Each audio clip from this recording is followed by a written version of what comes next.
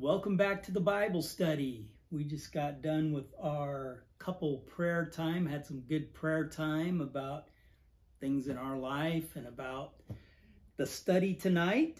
And just looking for, one of the things that I was thinking about is, sometimes, I don't know about you, but for me, sometimes if like tonight it's fairly late and, I'm been up since 1:45 in the morning and you can start feeling tired and you start like, I don't know if I want to do this or not. If I feel I don't know if I'm too tired. But for me, once you get into it and start getting into God's word and see the things he's bringing out and everything, it kind of energizes you. And you're like, afterwards, you're like, man, I'm glad we did that. Mm-hmm.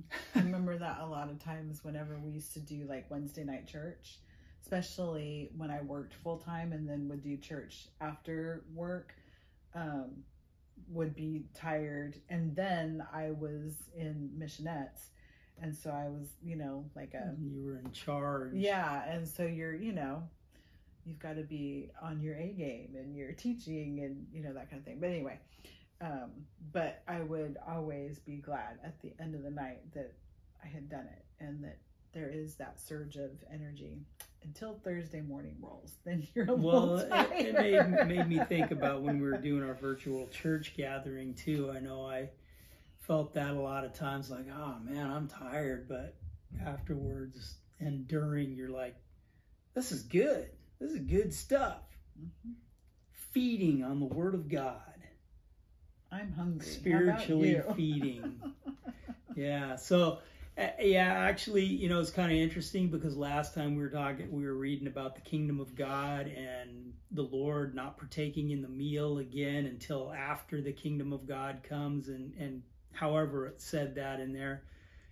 And I brought up the point that, sometimes God works it all together, where like sometimes in your prayer time afterwards during the week, your personal prayer time, he'll bring some stuff out to you. And so he kind of did for you this last week about that subject, yeah, I right? was thinking about it, and I kind of felt bad because in our last Bible study, I didn't really feel like just looking at this text that I had anything in.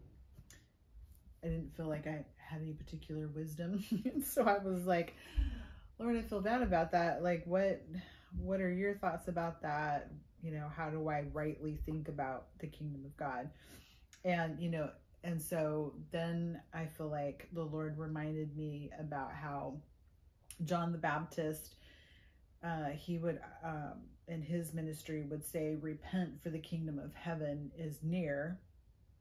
And then, as we talked about in Luke 17, how he says the kingdom of heaven. I think it says the kingdom of heaven. Does it say the kingdom of heaven or the kingdom of God? I'm trying to remember. It's like, I think Matthew's gospel, because he was preaching toward the Israel, right?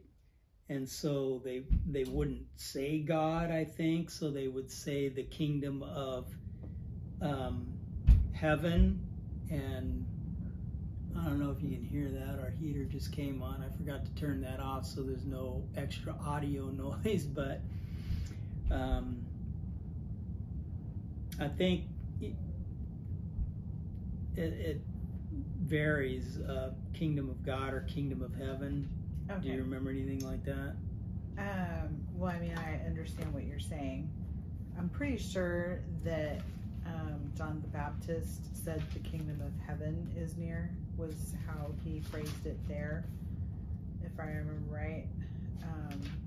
But at any rate, so going back, so the Lord reminded me about that, about John the Baptist, and then remind me about Luke 17, where he says that the kingdom of heaven or the kingdom of God is in you. And then it made me think about that the kingdom of heaven, the kingdom of God, perhaps is, well, at one point I was thinking Jesus, but I think it might actually specifically be the Holy Spirit, because I was thinking about how in Jesus's ministry, he definitely had the Holy Spirit leading and guiding him, and the Holy Spirit allowed him to be one with the Father, and he prayed that we would be one with the Father. And just before he ascended to heaven, he cautioned his disciples to not leave Jerusalem until he sent them the Holy Spirit. And so therefore the kingdom of heaven is in us. And so that's my take at this point, is that I'm thinking that is the Holy Spirit. And so in chapter 22 verse 18, where he says, "For I tell you, from now on I will not drink of the fruit of the vine until the kingdom of God comes." Then I was also thinking in verse 20, he says, "This cup is the new covenant in my blood, which is poured out for you." And so when he is crucified, resurrected, and ascends to heaven, there's a new covenant there, and he sends us his Holy Spirit. You know, before, it's in Old Testament times, the Holy Spirit is said to be hovering over the earth and responsible to lead mankind to do what the Father directs to be done. And the Holy Spirit, what we were seeing in our study on the Holy Spirit, right? And then the Holy Spirit directed Jesus in his ministry, and then he sent the Holy Spirit to us to again lead us in continued ministry here, you know. And so anyway, those are my thoughts. Which brought me right back to actually Matthew in the Great Commission, where he says, "All authority," Jesus speaking, "all authority in heaven and on earth has been given to me. Therefore, go and make disciples of all nations, baptizing them in the name of the Father and of the Son and of the Holy Spirit, and teaching them to obey everything I have commanded you. And surely I am with you always to the very end of the age." Which again, speaking of the Holy Spirit, the new covenant, where his true followers are going to be filled with the Holy Spirit until the end of the age. Surely I am with you always to the very end of the age. So yeah, okay. So it's cool, you know, she experienced that on what we were looking at last week. So this week, we're going to pick up where we left off, which is in 24, Luke 22:24. Yes. Right? Mm-hmm. All right. And where does yours break at after that? After first, it goes 30, from 24 to 30. Yeah. All right. You want to start reading tonight? Sure.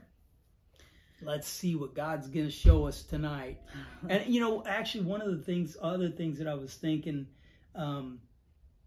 where God had a start, where we picked up where we had left off with our virtual church gathering study on discipleship, where we left off and where we started here, I think are things that, you know, there's a lot of things that I've kind of really looked into and dug into in God's Word. But some of the things here, like end time things and stuff like that, are things that personally I have not really dug into really deep and things like that. So it's not like we're coming across things that, like, you know, I've really thought about this and really feel like God's taught me stuff. It's kind of new territory we're treading on in so far since we've been doing these. Anyway, I just was remembering that. So I'll go ahead and let you read now. Alrighty then. All right, so starting in verse 24. Then a dispute also arose among them about who should be considered the greatest. But he said to them, "The kings of the Gentiles lord it over them, and those who have authority over them have themselves called benefactors. It is not to be like that among you. On the contrary, whoever is greatest among you should become like the youngest, and whoever leads, like the one serving. For who is greater, the one at the table or the one serving? Isn't it the one at the table? But I am among you as the one who serves. You are those who stood by me in my trials. I bestow on you a kingdom, just as my Father bestowed one on me, so that you may eat and drink at my table in my kingdom, and you will sit on thrones judging the 12 tribes of Israel. That's interesting. He starts going into this, eating and drinking at his table in the kingdom. The first thing that was coming to me, isn't that the world's way, and unfortunately moved into what is considered the church these days, concerning about who's the greatest and lording over people. What I thought was interesting is that if you go back to verse 23 where we ended last week, the verse just in front of that says, so they began to argue among themselves which of them it could be who was going to do it, which is he's talking Jesus. About betraying him. So it's like in one verse they're arguing who's going to betray him, and then in the very next verse they're arguing who's considered the greatest, which, if I remember right, this isn't the only time they've argued amongst themselves of who was going to be the greatest. Yeah, I don't know if it's in another gospel, probably, because it was with Jesus. I mean, I don't know. I think what I was thinking about is how as humans, and I was thinking about this as sort of separate but still aligned.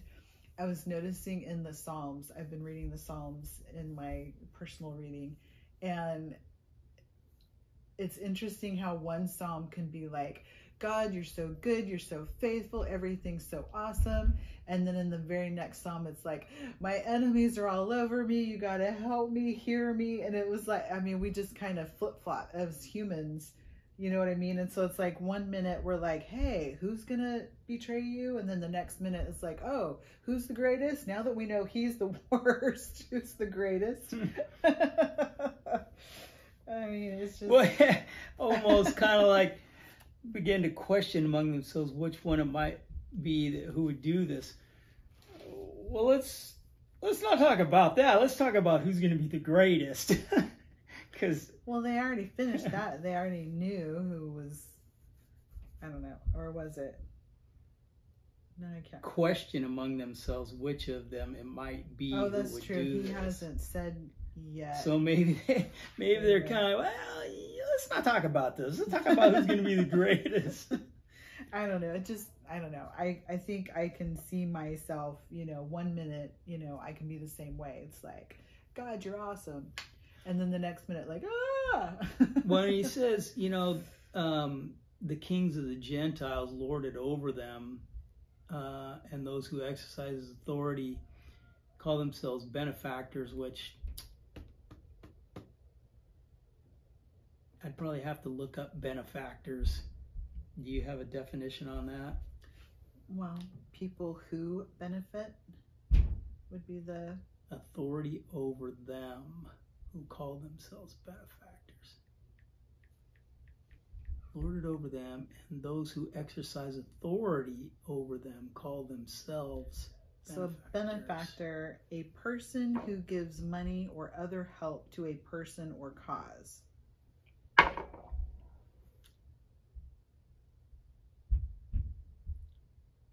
So they're saying these people owe them something because they've done something for them.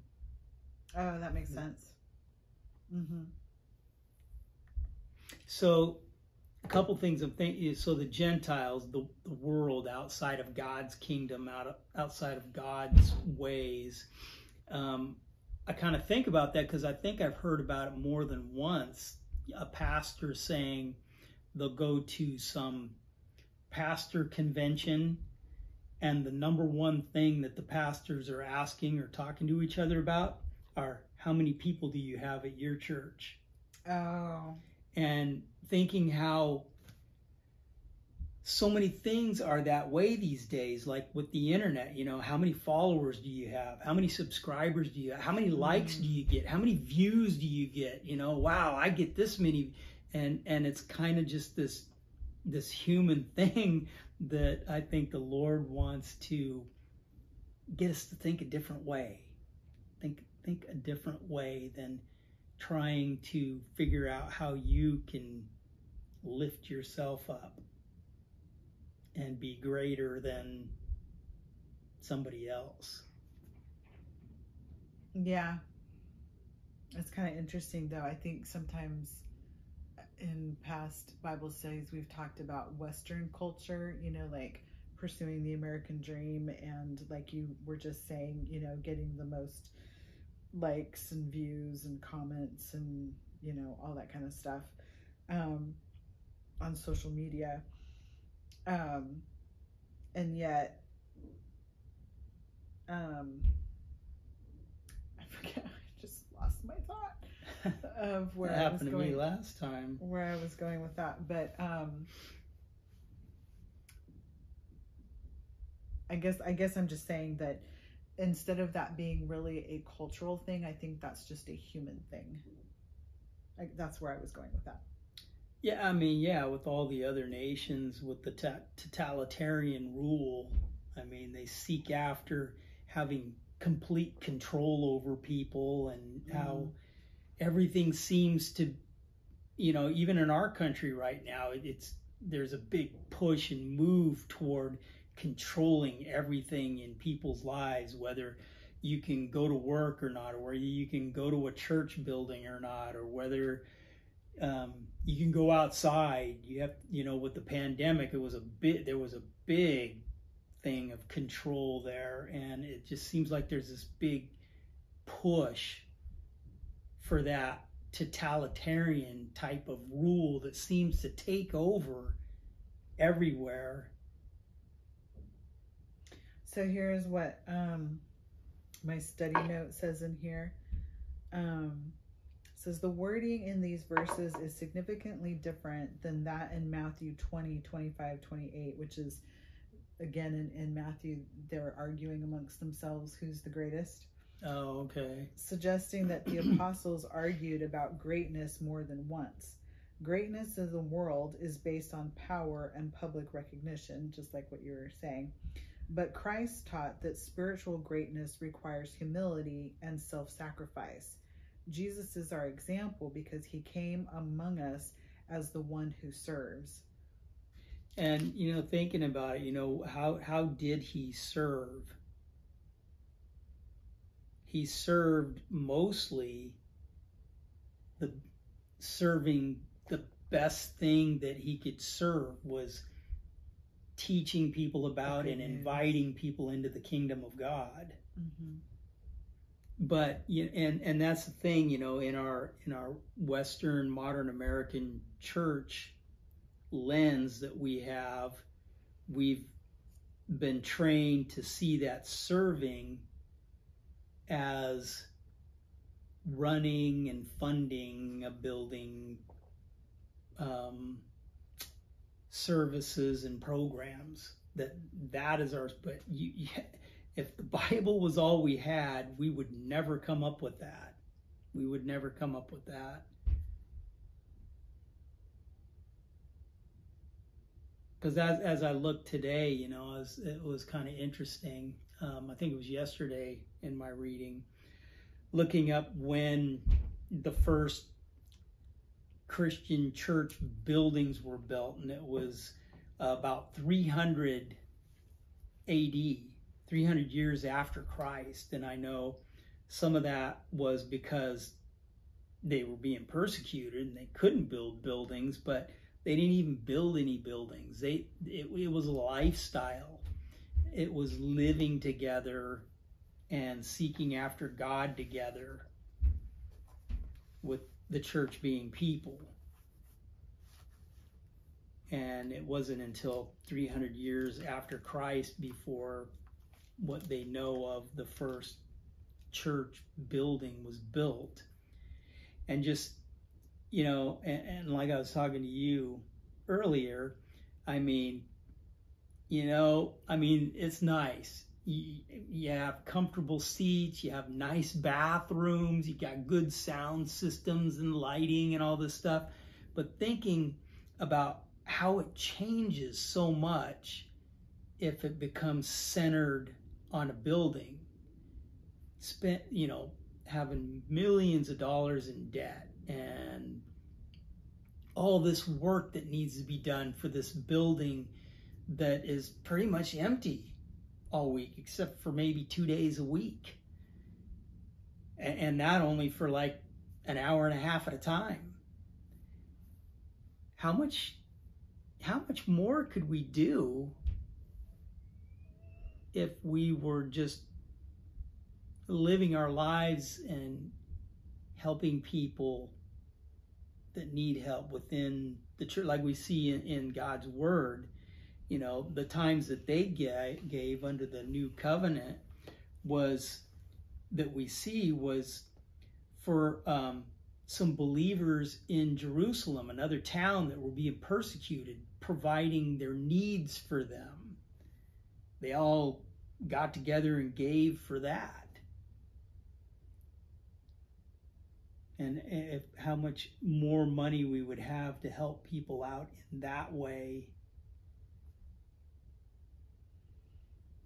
So what do you think these verses are telling us? Oh, yeah.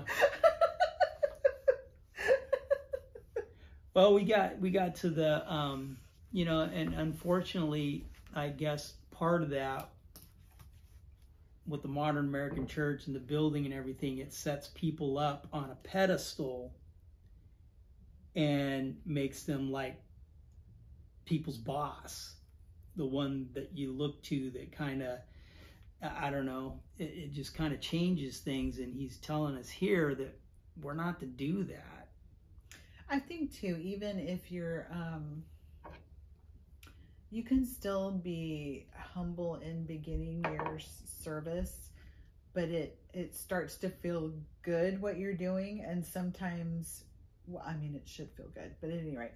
And so sometimes you can get elevated because of how good it feels. Yeah. But you have to remember, I mean, and it can be addictive. Yeah. But I think it's important, you know, the verses he says, you know, for who is greater, the one at the table or the one who is serving? Isn't it the one at the table? But I am among you as the one who serves.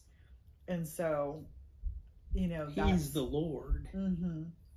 And whatever we're doing, we're supposed to be doing it as unto the Lord anyway.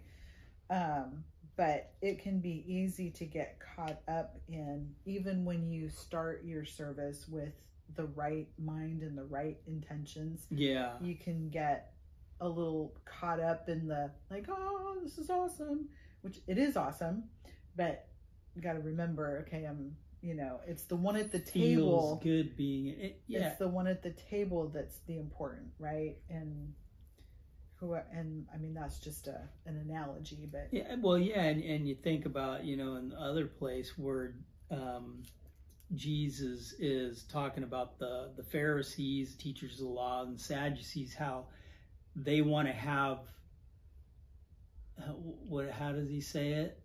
The best seat, the important seat in the synagogues. They like being acknowledged. Yeah. Which is a human tendency to want to be acknowledged, to want to be appreciated, to want to be blah, blah, blah, blah. Which I think is why he's addressing it there, because he sees the disciples falling into it right there. And so we need God's strength to not fall into that temptation, which, you know, bottom line, if you think about it, that was Lucifer's issue.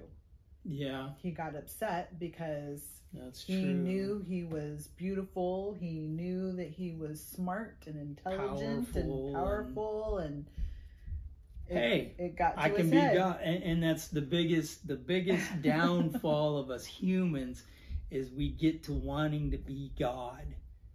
That we want to believe God, but God of our own lives. We may not say that. Yeah. But when we get to, I want to believe what I want to believe. I want to believe what feels good to me. I want, and yeah, I mean, it can happen to anybody. Because I mean, I say it more than once. I had the chance to become a professional skateboarder and potentially in one of the biggest skateboard companies that there was. It was right before that I get invited as a real big professional was telling me that he wanted to get me on a team because we skated together, and I kind of went down a different road after that, and I think back on it and I just thank God,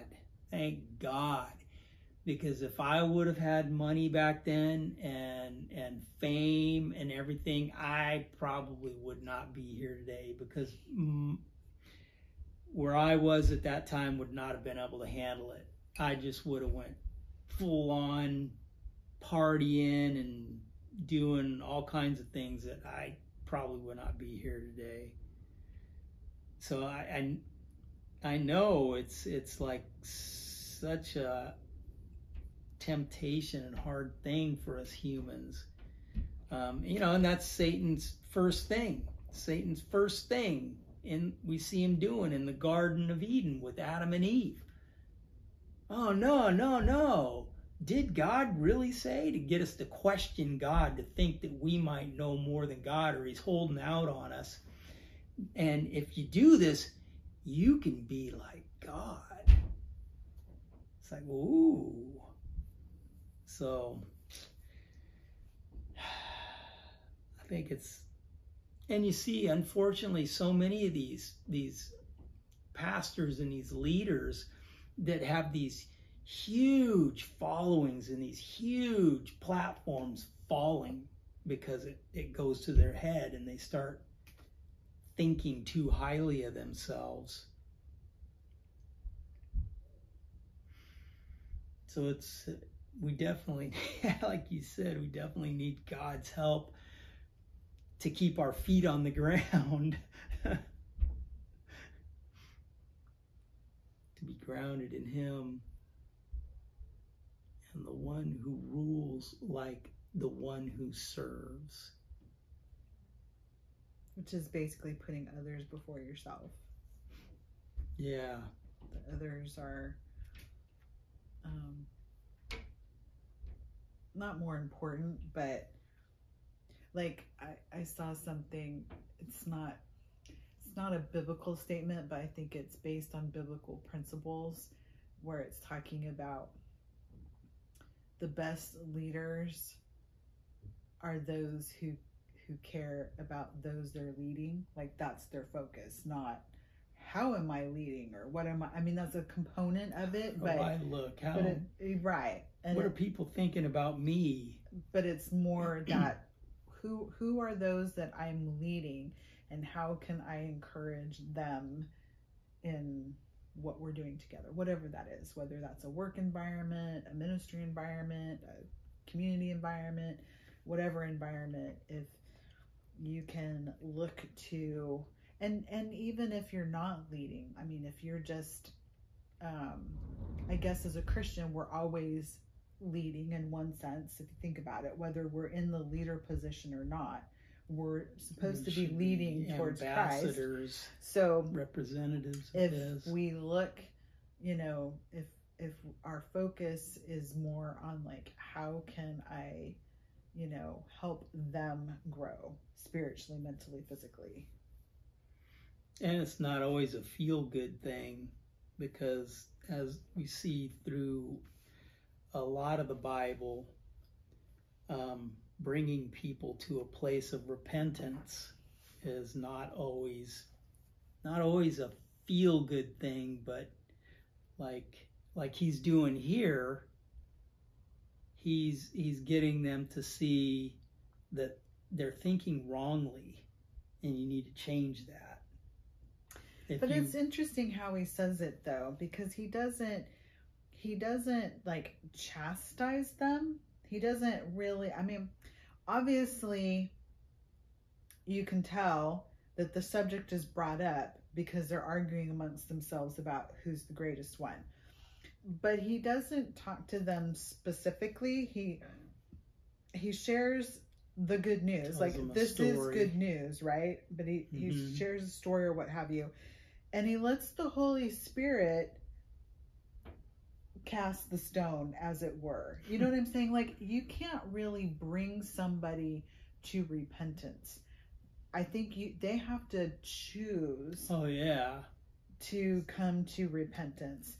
And I think that's important. Between them and God. In communicating with people, in discipleship, if you can share a story, and I think it's even more touching if you share it from your own personal experience, because I think you can share it with a lot more detail and a lot more tangibleness for somebody to understand and relate to. But anyway. Well, I think one of the things, like, kind of where I was talking about that is, like, he's willing to say hard things and lead them away from wrong thinking into right thinking, as opposed to a lot of Christianity today. It's like, hey, come to God and he's going to do this for you. You come to God and he's going to give you this. He's going to fix your marriage. He's going to heal your body. He's going to do this. He's going to, and all this feel good stuff that people are kind of thinking they're coming to God, but they're like coming to God like spoiled children, that they just want God to do more and give them this and do that and get this, and rather than kind of seeing our need for God, not just how he can give us more or do more stuff for us. See, understanding who God is and how amazing he is, and desiring to come to him, whether he's going to do anything else for us or not. I mean, he's given us eternal life, a way to become right with him, a way to become saved from our sins. I think there's truth in that, but I also find it interesting that in verse 30, actually it starts in verse 29. So even though they've been arguing about who's going to betray him, they're arguing about, and not just the first time, but the second time, arguing about who's the greatest, which sort of goes to one of the study notes, talks about their immaturity in the disciples. But even still, starting in verse 29, Jesus says, I bestow on you a kingdom, just as my Father bestowed one on me, so that you may eat and drink at my table in my kingdom, and you will sit on thrones judging the 12 tribes of Israel. I mean, even still, with their immaturity and their lack of arrival to some... And you know, the interesting thing is, thinking about it, is like, you don't go in there trying to set yourself up as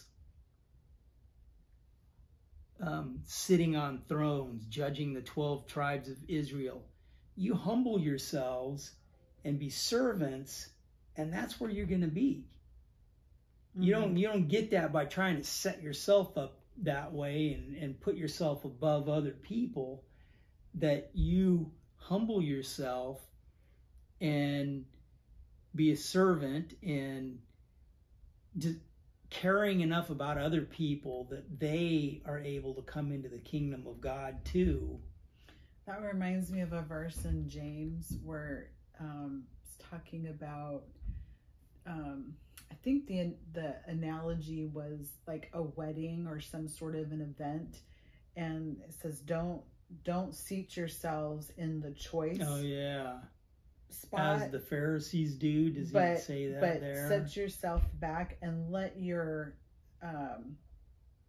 I forget what host the or something. Yeah, bring you up to the better seat. Up to the better seat. And that's exactly what this kind of describes too. They sit themselves down on the servant seat, not the one at the table, and Jesus comes in and sets them on thrones, judging the 12 tribes of Israel.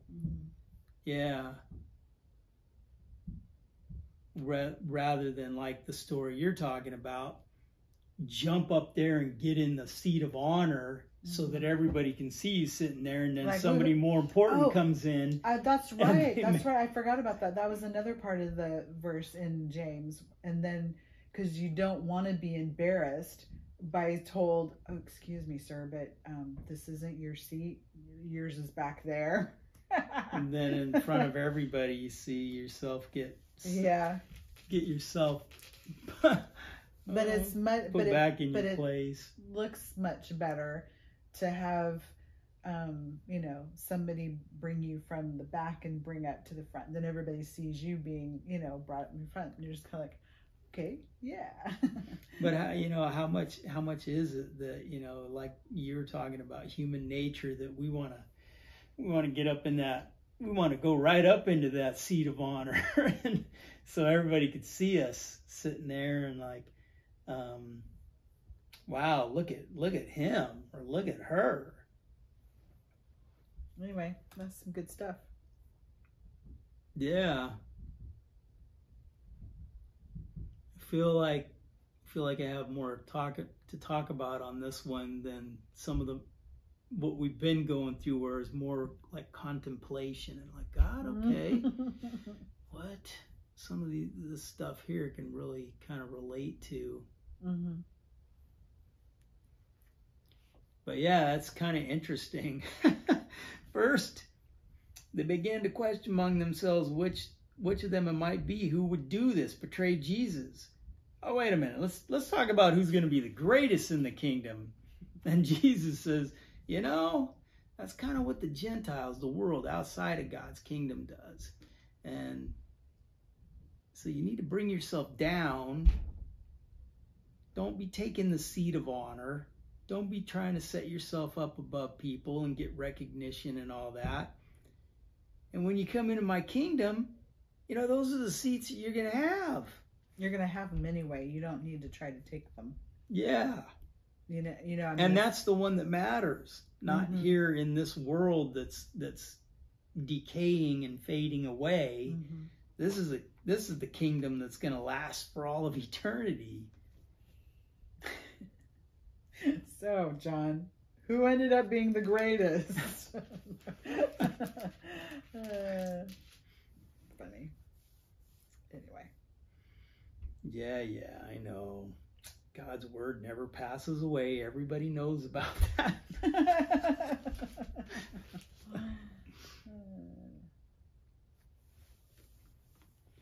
Anyway, anything else in that? Not for me, anyway. We want to go on to the next part. Yeah, so that starts in on mine, 33. 31 to 34, it looks like. Oh yeah, there's going to be another little plot shift here, isn't it? I think so. Okay, so to 34 yours goes to? Okay, yeah, yours breaks it up into a lot smaller bite-sized pieces here. All right, so I'll read it. So after that, after him telling them that so that you may eat and drink at my table in the kingdom and sit on thrones, judging the 12 tribes of Israel. Simon, Simon, Satan has asked to sift you as wheat, but I have prayed for you, Simon, that your faith may not fail. And when you have turned back, strengthen your brothers. But he replied, Lord, I am ready to go with you to prison and to death. Jesus answered, I tell you, Peter, before the rooster crows today, you will deny me you will deny 3 times that you know me. Is that where yours ends? Yeah. Okay. I think it's interesting. Something that's always stood out to me. So when he says, Simon, Simon, look out, Satan has asked to sift you like wheat, which reminds me of Job, where it starts out. Hold on a second. Oh, yeah. I'm almost there.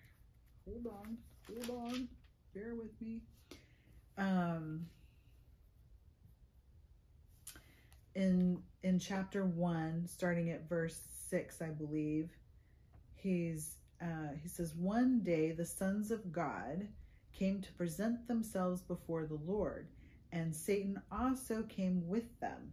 And the Lord asked Satan, where have you come from? From roaming through the earth, Satan answered him, and walking around on it. Then the Lord said to Satan, have you considered my servant Job?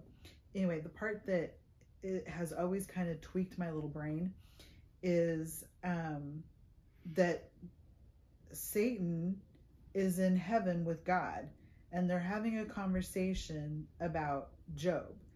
And so that's Old Testament. And then here you are in New Testament. Jesus says that Satan has asked to sift, and Simon is Peter, so sift Peter like wheat. And so is all this time until Jesus returns that Satan is still, even though he's been tossed from heaven, right? He's a fallen angel, that he still has access? Yeah, the thing I was thinking of, wondering if, like, in the spiritual world, it's not like the physical world, where he has to, like, go there or something. I don't know. So this is interesting. The study note here says, in these verses, Jesus addressed Simon, Peter, as the leader of the apostles and their spokesman.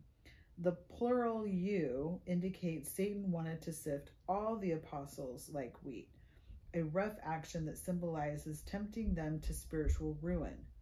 Peter protested that nothing would cause him to deny Jesus, but Jesus knew better.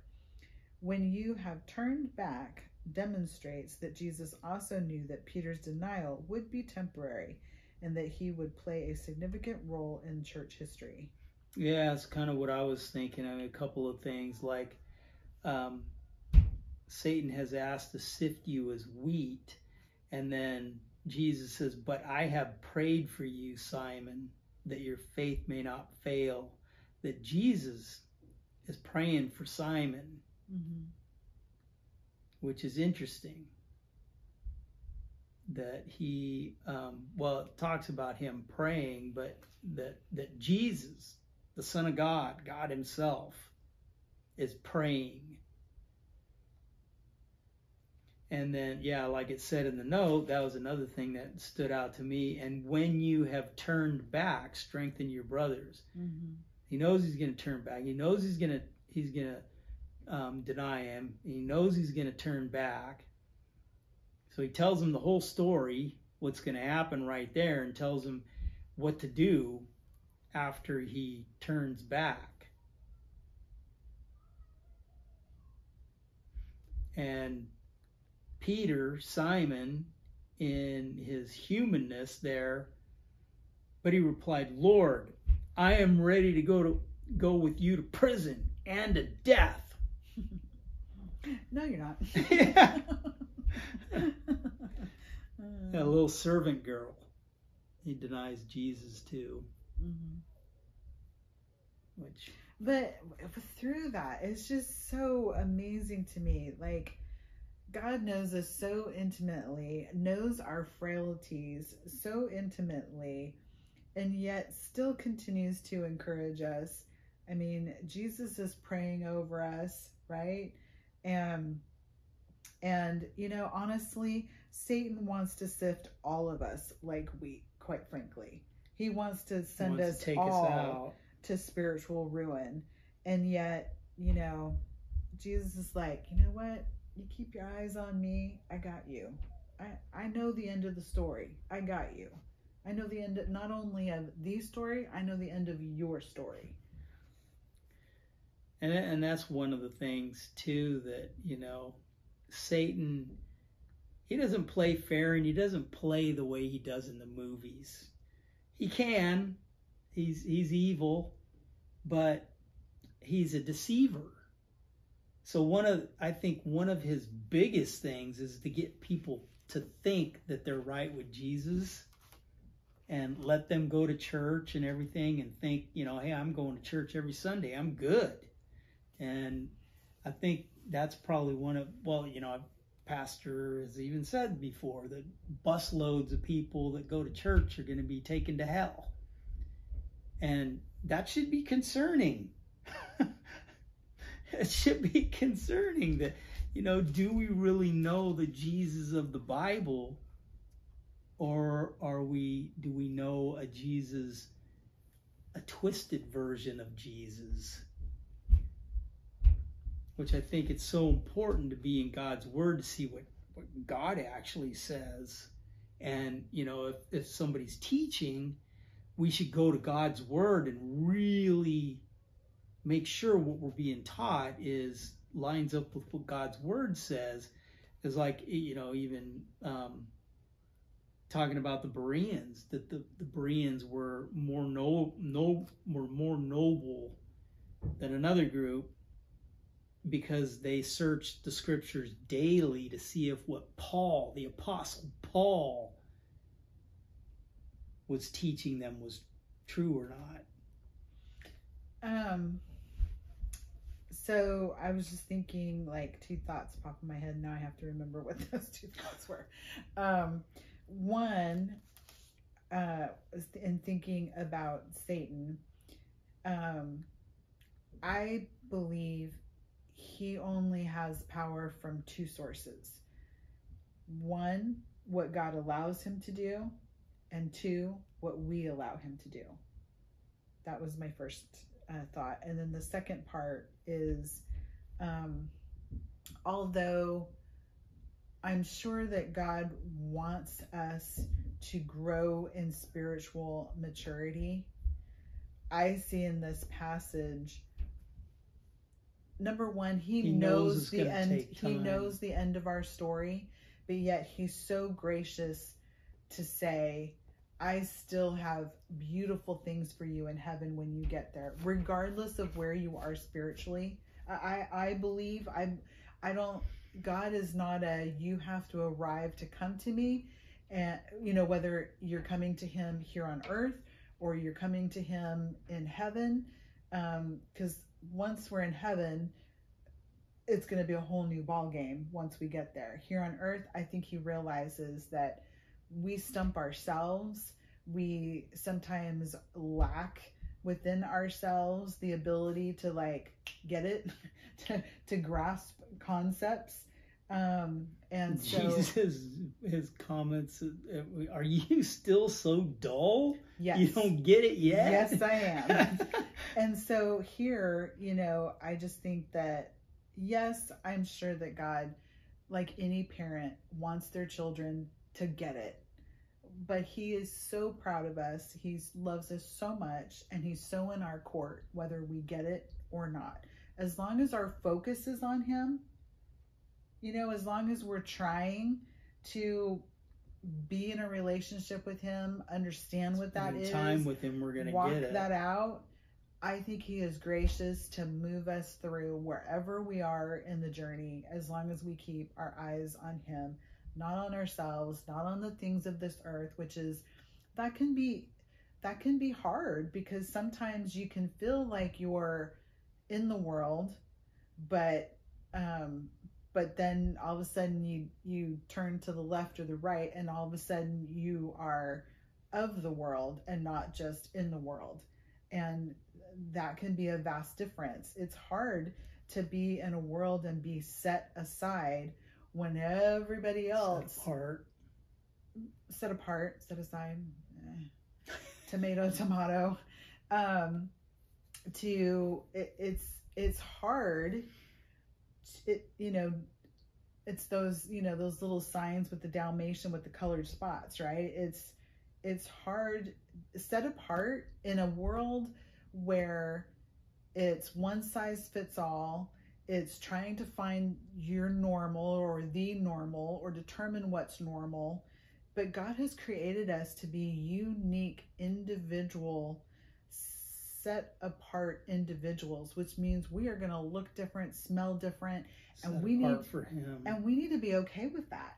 And a lot of times that does not feel comfortable. And so that can be really challenging because you want to just kind of like fit into the pattern of the wallpaper behind you, but we're not called to do that. You don't want to stand out and people not like you or right. So I mean, a few things kind of jumped out as you were talking there. Like one of the things God tells us in His Word is that there is no temptation that's not common to man. Mm-hmm. So none of us are going through something that nobody else has ever gone through. And He also tells us that He always gives us a way out. So we allow Satan to do stuff. Mm-hmm. He throws a temptation over here. God allows him to sift us. And He throws a temptation over here. God's trying to strengthen us. Mm-hmm. And so in our humanness, we're not going to be able to avoid that temptation, because Satan's not stupid. He knows what is going to be tempting to us, something that we're going to want to partake in. It's something that we're going to want to do. Mm-hmm. He's not going to, hey, here, Christian, I got this for you. How about, do you want to be a devil worshiper? He's going to throw something at us that's tempting to us, but it's not something that's not common to other people. And He always gives us a way out. And next, the other thing is, like we've talked about before, that was like a big revelation, is that right now, these disciples are before God has put the Holy Spirit inside of them, because the Peter here was way different than the Peter that was given the message on the day of Pentecost after the Holy Spirit came. And Jesus actually told him, don't go out until I send you the counsel of the Holy Spirit, because that's going to give you the power to be my witnesses to the ends of the earth. And then another thing, because I saw kind of in my note here, Satan sift you as wheat. Jesus' statement concerning Peter reveals two important truths. One, God allows Satan to tempt and test us only within certain limits and by God's permission. Mm-hmm. See, Job notes, the devil is not free to do what he wants with God's people. Mm-hmm. 2, Jesus prays that the faith of His people may not fail. As our heavenly intercessor, He prays for all who come to God through Him, because He always lives to intercede for them. Hebrews 7:25. God is faithful in all our temptations to provide a way of escape. 1 Corinthians 10:13. However, the fulfillment of Jesus' prayers are conditional. If a person rejects the grace of God, Christ's intercession is then of no effect. See verse 19:41 note. So there, not taking the help that God's given us and saying, I think I'm going to eat of the forbidden fruit. And because this seems good over here. Oh, so a couple of things that I was thinking of, a couple analogies, because sometimes thinking of Satan sifting us, we as humans would rather just avoid the sifting process, but there is strength, spiritual strength, that comes from that sifting process, much like, for instance, I was thinking about in my health journey wanting to stay away from sugar. I can just kick all the sugar out of the household, but there's strength that comes when I have decided, much like if I've decided to follow Jesus, then no matter what, I'm going to follow Jesus. And so if I've decided that I'm kicking sugar out of my life, I can go to the grocery store and I can pass by. Pass those donuts. Funny story, that just happened to me the last grocery shopping trip. I will have to say that perhaps the only reason I passed the donut case successfully is because the donuts I liked weren't there. However, God gave you a way out. And then the other sort of picture I was thinking of is like the butterfly, the caterpillar that goes in and builds the cocoon, and in the journey is changing and transforming into a butterfly. But the renewing of our mind, transform us by the renewing of our mind. But then breaking out of that cocoon takes a lot of strength and force, and well, maybe not force, but probably does. But it's a long process for that butterfly to work out of the cocoon. Now, as a human, thinking about like maybe sometimes if you think about a parent-child relationship and you see your child struggling, you want to protect them and you want to help them. But they say that I think scientists say that if you were to peel back the cocoon for them and release the butterfly would not be strong enough to fly. Yeah, they need that process to be able to fly, and that's the same thing for us. We need that process to grow spiritually. And so we don't have trials and challenges and tough things. We'll just be soft and weak. Mm-hmm. Milk toast. Yeah. Good stuff.